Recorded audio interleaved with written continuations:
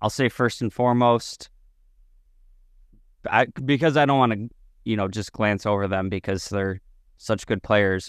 But with Milano and Bernard, you know, for my money, that's, one of the top linebacker duos in the league. And so we only see them together for, a few weeks of the season before Milano goes down for the year. And even at that, like, Bernard was looking really good. But this was also, his first live game action. There was tons of questions about the middle linebacker position coming in.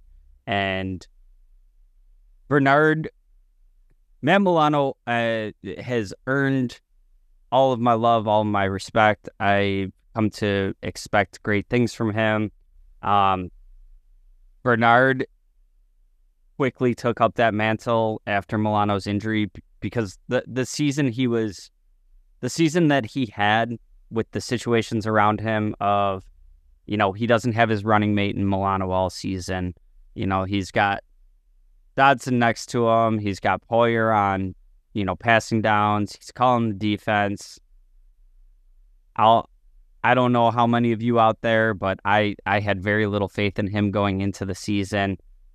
So for me right now, Bernard, like, the sky's the limit and could be, one of the top 2-3 middle linebackers in the league. So I'm super excited for him, super excited to see him and Milano play together. Hopefully we can get a full healthy season, and that absolutely changes the dynamics of this defense.